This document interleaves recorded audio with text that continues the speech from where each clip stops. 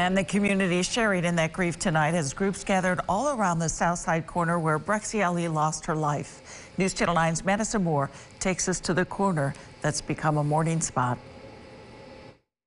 Christy, you could just feel the grief coming from all corners of this street tonight, the same street that Brexie Ali lost her life. Her family inside that home mourning her loss. Community members taking to the streets to protest and call for change, and neighbors filling the church across the street to pray for a life taken far too soon.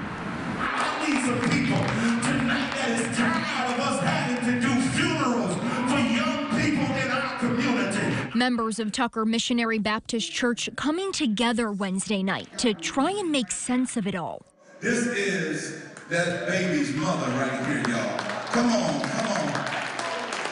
Through the grief, Brexie's mother and father finding the courage to be here too. Mother, nothing you're gonna say here tonight gonna bring your baby back. But know that y'all gave birth to an angel.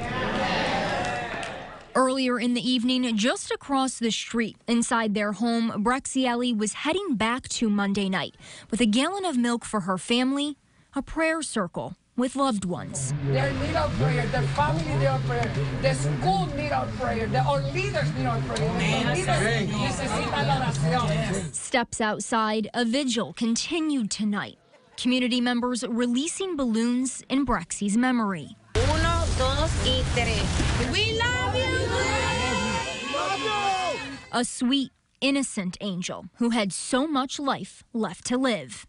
In Syracuse, Madison Moore, News Channel 9.